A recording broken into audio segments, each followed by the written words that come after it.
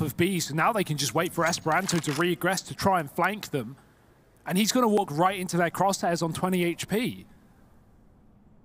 G2 with the perfect read in this round, and oh, could the timing elude them? Shox has just turned off at this angle. He's just moved back up the ramp. EspiranTo, if he plays the trigger discipline, he could have both kills. Amanex lining up nades. He's found them both. Can he do it? Yes! EspiranTo shutting down G2, and it's Valiant's to pick it up. 20 HP, and he finds the 1-on-2. 14 rounds to Valiant.